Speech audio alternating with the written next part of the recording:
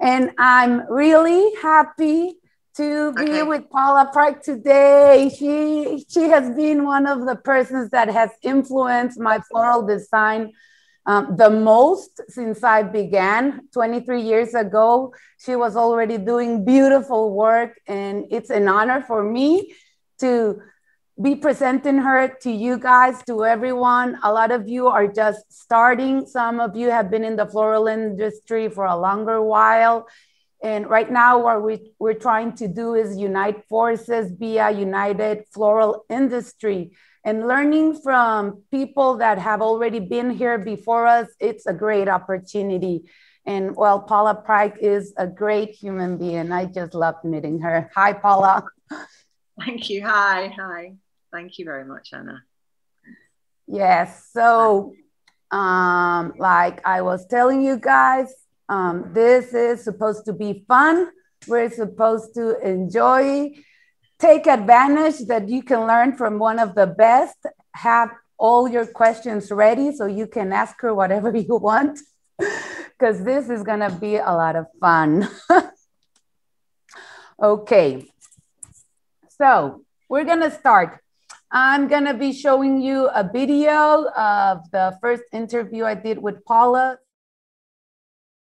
I would like if you could take us like on shortly, like how you started and like on a trip on your transition being a florist. Okay, well, I originally left school without thinking I was particularly artistic, and so I actually liked history. I was a history graduate, ended up being a history teacher, and so I started doing that. And after 3 years, I realised that it wasn't really my thing. I mean, I like teaching in lots of ways, but one autumn I remember thinking, I'd rather be out there in all the trees. And so I decided in the summer of the holiday, the great thing about teaching is you do get good chunks of holiday, isn't it? That I would go to Constance Spry, a flower school. So that was still, Constance Spry actually died in 1960, but the school was still then run in her house that she used to live in, and by people who had worked with her. So it very much felt, it was very much almost of another time, really, almost. It was quite old-fashioned and very genteel. I think you had to wear a skirt. You weren't allowed to wear trousers or something like that. Now would be completely bizarre. But and it was attached to the famous the Constance Spry cookery school as well. So there was quite a lot going on there. So I did this month certificate course, and I just sort of loved it. But it wasn't commercial. It was very much, it wasn't really flower arranging because she worked commercially, but it wasn't sort of the nitty gritty of the flower business. So I decided that I would try and get a job teaching part of the week and working in a flower shop, which I did in the West End of London. So then I sort of learnt more like an apprentice. And I also took another course, which is like sitting guilds here. It would now be called something different. But so I did some other practical courses. And I just really, it's so different then, but I had my nose against every flower shop. I read everything I could. I just found something that I felt so sort of passionate about, really. And so after 2 years, I just met my husband, and I decided to take the leap of faith and open a flower shop, which obviously was then, looking back, that was quite a radical thing to do then, but obviously now that would be even more radical because shopping has had such a revolution. But so I took this shop because teachers earned about £50 a day, and I thought, well, I must be able to earn £50 a day, running my own business. But of course, flowers is a very difficult business because you can earn £50 a day one day and lose £50 the next day, can't you? Or you can throw £500 worth of flowers away. So it was a difficult you know, in hindsight, I probably would have preferred to have learned for a bit longer from someone else before starting my own business. But starting my own business without the traditional path meant that it took a very different turn. And so very quickly I thought, wow, I'm onto something here, because, you know, people were coming in from all over the place and talking about the shop. So it became very popular really, really quickly, which, you know, looking back now is quite amazing. But at that time, the floral industry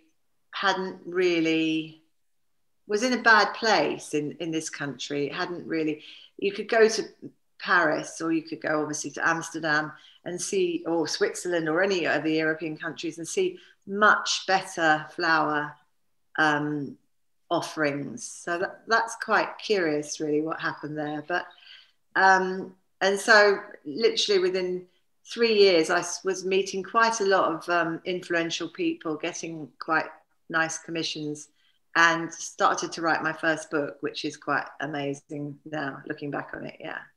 So yeah, so it all happened quite.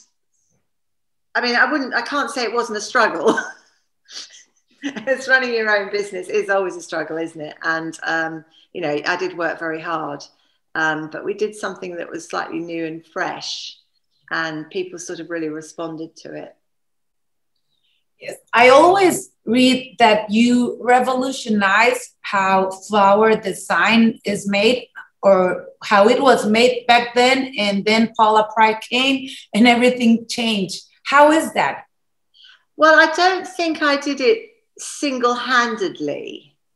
I mean, there are other people involved in it, and we were most of us just changed careers.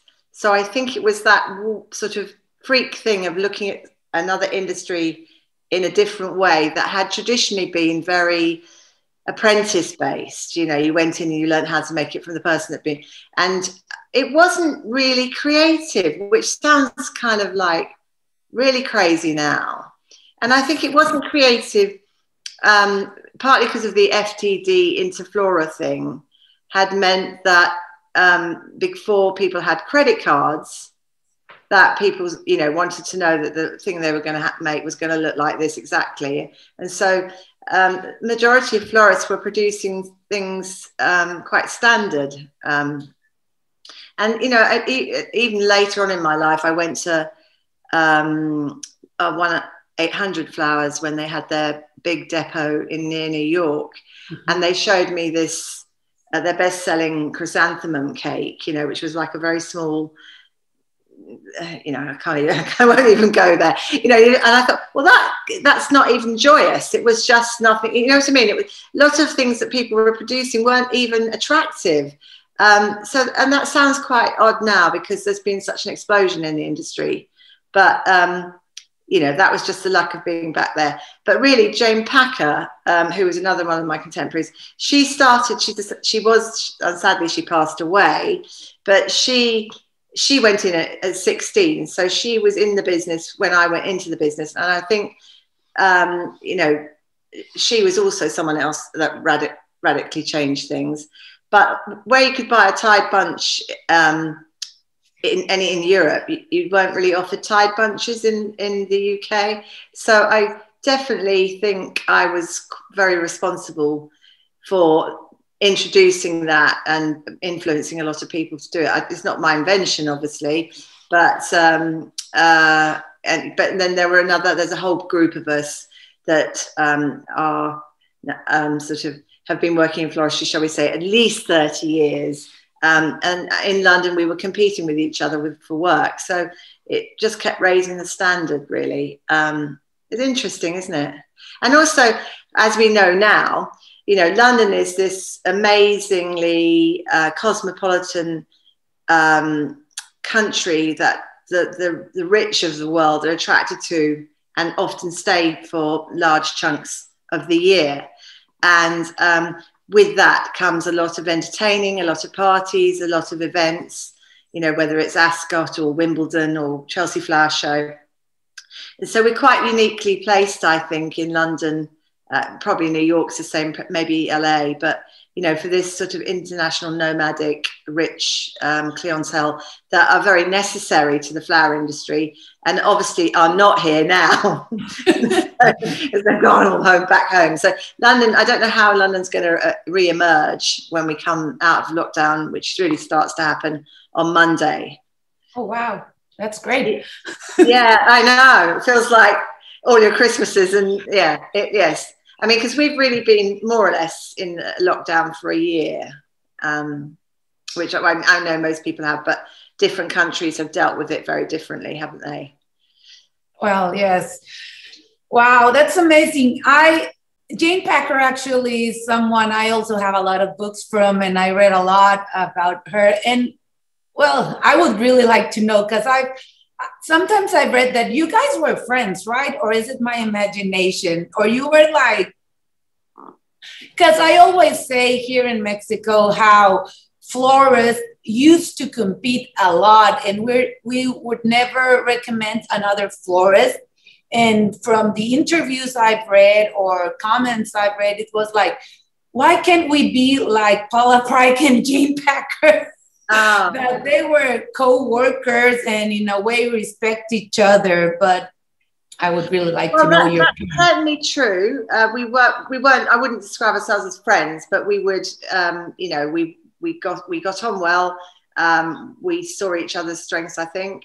And on times we'd ask each other's advice, yes. So I didn't see myself in competition with her. I didn't really, quite the strange thing is a lot of the people who started when I started, they just wanted to do events and parties. And I started as a retailer, ended up doing quite a lot of contract work, and I did do events as well, but that wasn't my sole, it wasn't even the biggest part of my business. Jane obviously started a flower school before I did, because she'd probably published her first book earlier. Well, she had published it before I even started my shop. So, and because of that, we got known quite internationally quite quickly, and which is it's very intriguing now, isn't it? Because so we both got invited to Japan a lot. We both got invited to America. And, you know, the emphasis changed. Then it was Korea. Now it's probably China, or, you know, and Mexico and Brazil and everywhere else. But yes, but those were the key countries. Amongst my little group, we would recommend other people. And before we had Instagram and Pinterest, you know, if someone came to me with someone else's work and said, will you make this? I said, well, why aren't you asking Shane Connolly or Simon Lycett or some of the other great florists, or Paul Thomas? It could have been, there's a number of us, but, you know, so it was very different. And there was, I mean, it's just entirely different. And also you had to, you know, you could hire PR companies and you could do a lot of work on your marketing and PR, but you used to only get really going if you were recommended. And I think now, you know, it can be real smoke and mirrors, can't it? I mean, people can go out there and say, I'm a world famous florist on Instagram, and do that enough times that they can, you know, become a world famous florist. But I don't think you couldn't self-publicize yourself like that. You had, the glory had to come to you, I think, really. Yeah. Yes, definitely. I agree with you. And what motivated you to start your flower school? Because it's I did that because of the books. Everyone saw the books and wanted to come and do flower school, and it fitted. I had the space, and it fitted with what I was doing and the way the model went. I actually stopped teaching when everyone was doing it, because I just thought, actually, this has just gone balmy. And there's too many classes really on offer everywhere. And well, it's all gone online as well, hasn't it? So I kind of, and also by the time that I decided I didn't really want to teach so much, the world was already changing. And it was quite interesting because I had a student that came to work with me, and it's probably about 15 years ago, and she sent me her report not recently, but about 3 years ago, because she was tidying up her house, and she said, I found this, I thought you might be interested on my report of what I wrote about you. And she ends up her report saying, you know, Paula's terribly busy, but she seems to have no interest in the internet at all. Which was kind of true, actually. I didn't really see that whole thing coming through, and didn't make what I could have done of that, really, if I'd wanted to. And now I sort of, especially with the last year, I mean, the great thing about sort of coming down to the end and all the things that's happened to us recently is that I now work more with flowers and people more, which was obviously the other reason that I kind of didn't want to teach so much, because then you end up you're working with flowers, sure, but working away from the things that I'd started loving doing, and the customer side of it, and the weddings and things like that. So it's very difficult, isn't it? I mean, I think the best flower businesses are when you've got someone who's talented and passionate, and you've got someone that's really business minded, and you put the two together, and that makes the best combination, really. So do you still work in your flower shop? Or are you still... I haven't had flower shops since the last recession, actually. So, I mean, originally I had, I famously say I've opened and closed 9 flower shops. And I had 6 flower shops and about 43 employees in retail when the last recession came. And obviously that started to... it wasn't feasible anymore. So I got out of retail at that stage, and I've just done events and contracts since. Okay. We still do gift bouquets and things like that and stuff on, off our website and online. But so I don't actually physically have a shop anymore. Doesn't mean I don't think about having one. Okay, wow. I do know a lot about, what works and what doesn't work with flower businesses, and position is very key as well, really. And also in London, I don't know if it's the same in Mexico, but everybody started. There's flower stalls, supermarkets sell flowers, Whole Foods sell flowers. The market was is quite saturated, and then suddenly, boom! In the last 10 years, we've had all these slick online retailers that they could be selling chocolates or whatever, but they've got huge venture capitalist budgets, and they can put flowers on the buses in London, things that Interflora never did or couldn't ever do, and so the market share has been dwindling a lot. Yeah. Okay. Yes. What is one of the things you like the most about designing with flowers? Well, I suppose that most people would say, I mean, obviously it's color. Obviously color is like everything. It's interesting. One of my main clients I've worked with about 25 years is actually Chanel, but everything has to be white or green, and sometimes I'm allowed to work in pale pink. And it's I think quite ironic, actually, that someone that loves color as much as I do has done a lot of white commissions for them, but working with them is just a complete honor, and that brand, and and I do like the pastels as well, but it's the exciting thing is definitely color combinations. And secondly, it's got to be the fact that the palette's changing all the time. It's coming and going. Yeah. And obviously, I mean, it's obviously it does generally bring joy, flowers, and it's great working with the emotions as well. Yes, definitely. I have to agree with you. Do you have a favorite flower or some flowers that you like the most? Well, I mean, obviously, I like the English cottage garden flowers like sweet peas and nigella and scabious and things like that, peonies, garden roses, and a lot of scented flowers like lily of the valley. My all-time favorite is definitely ranunculus, and interestingly, they've gone on to get more beautiful every year because new varieties come out, and then you've got the butterfly ranunculus and things like that.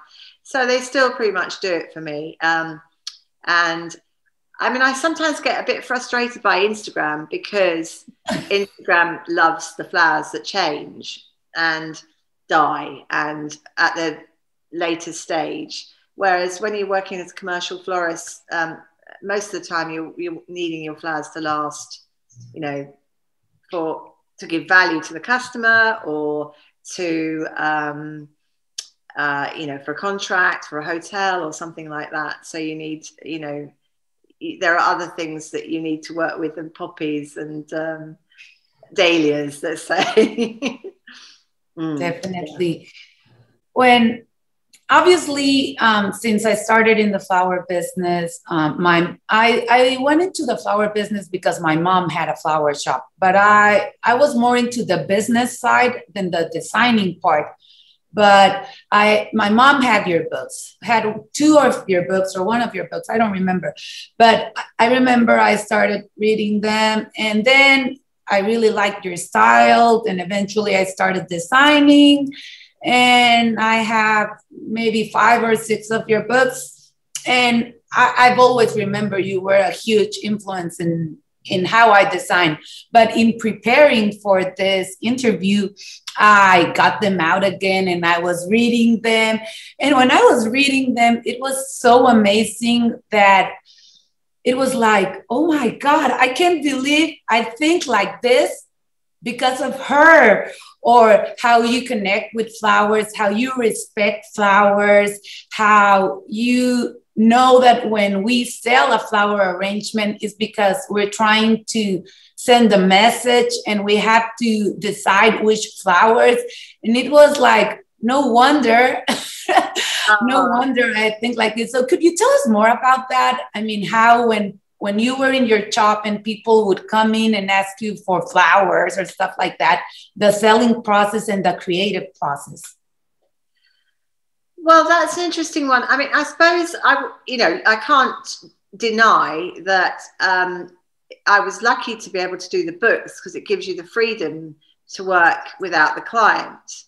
But then obviously the client comes in and says, I like this and I want 35 of them or whatever, or you move designs on in a certain way.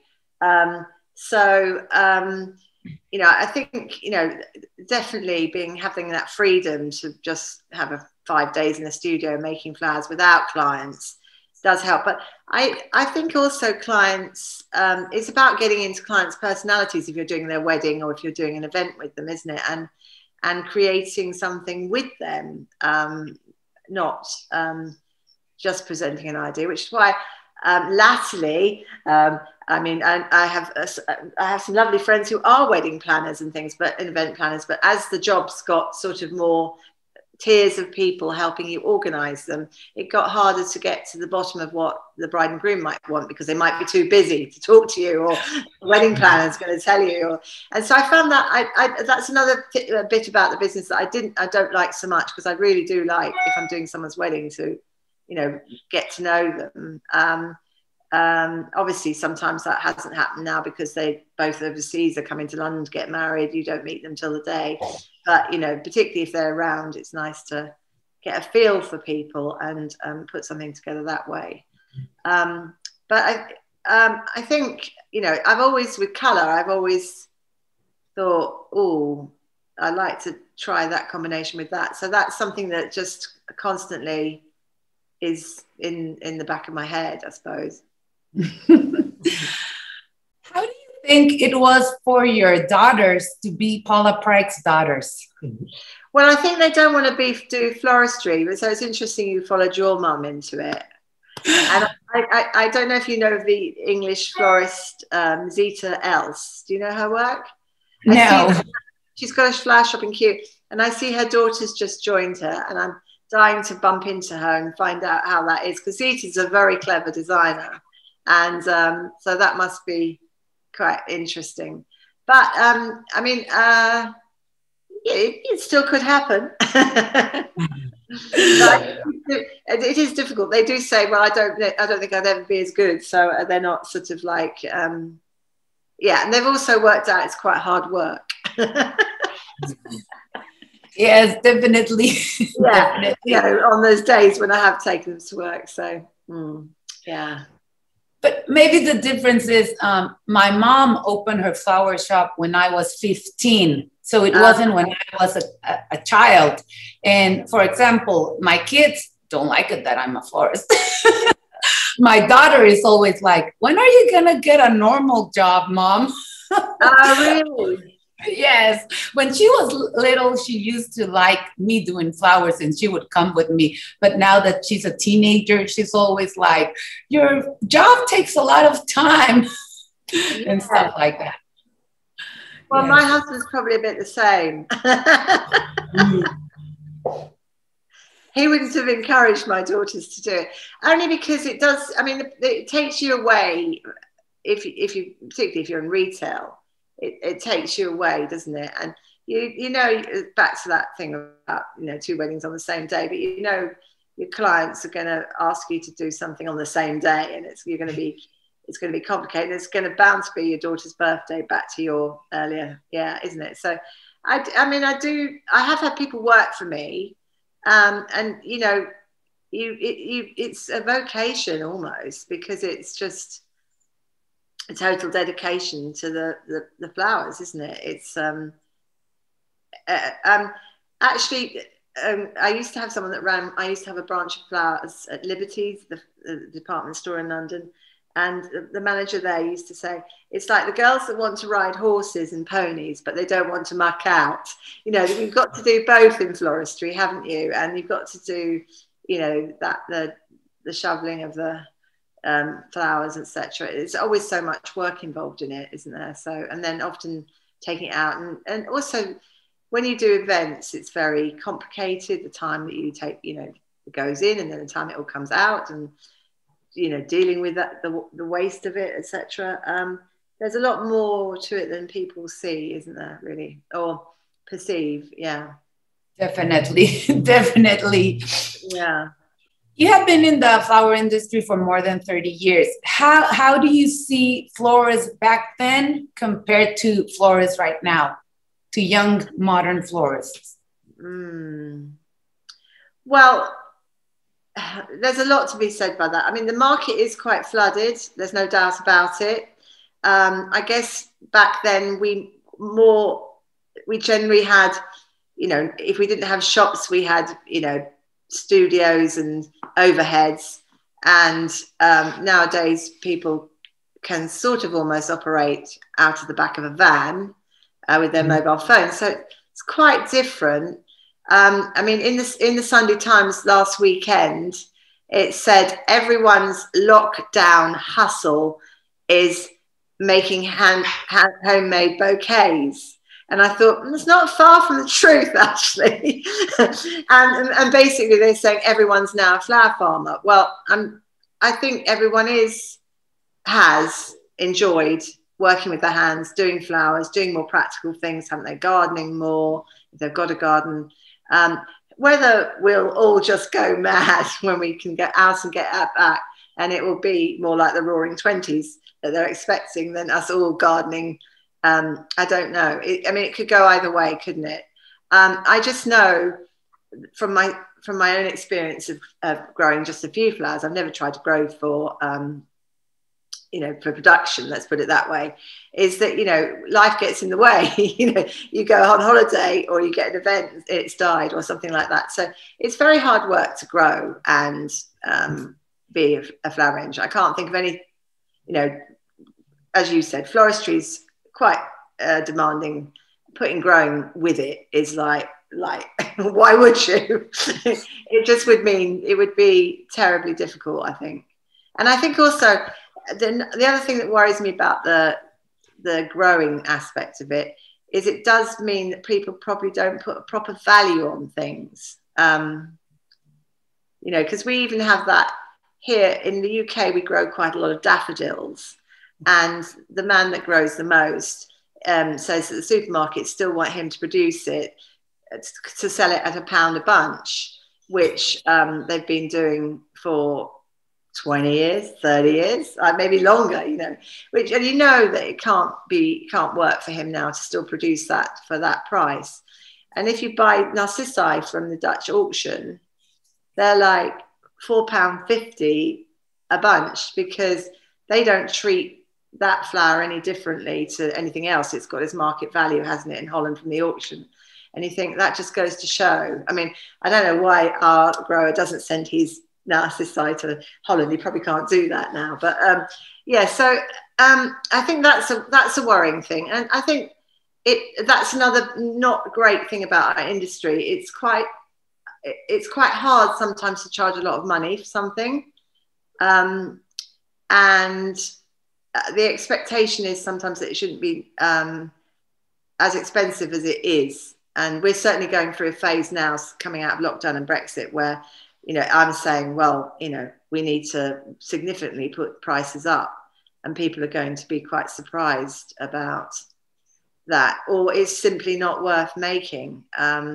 So I don't know, there's a lot of different factors emerging, isn't there? And there's always new people coming into the business that will work for nothing to get their market share. And so that's, I think that worldwide, that's an issue, isn't it? Wow, I would never have thought that happens in England. I would never thought people work for free like they do in Mexico and Latin America. Wow. Yes. Well, some people don't need to work. You know, some people are lucky enough not to need to work. They've got other partners, but they want that job. And some people think that they can buy their work that way, but I don't think you can in the long term. I don't think that works. Yeah. So I don't remember having these disruptors to the industry when I started 30 years ago. I don't really remember that this disrupting the market is a sort of last 10-year policy, and it's either the venture capitalists buying flower shops and flower schools, which is happening quite a lot here at the moment, or you know, it's people that don't need, their partner is the breadwinner and they're sort of wanting to get into an industry. Yeah. Wow. So do you have a studio? You work in I have a studio in London, not far, just near the Thames, near Houses of Parliament, actually, on the south side of the river, which is where we work. And then I have all my collections that I've had from years and years and years. I live out of town near Cambridge, and I have that stored in barns in the country. You know, which principally they've been there all the time because it's too expensive to keep everything in London. So I bring them in and out for events. But yeah, it has been quite weird having all this stuff and then not using any of it as well for like so long. Yeah. Vases and candelabras and pedestals and urns and things. Yeah. So it'd be nice to get some of those back out again. Yeah. That was great. I love it more every time I listen to it. And I'm like more delighted to have had this opportunity to talk with you and for you to share with us your experience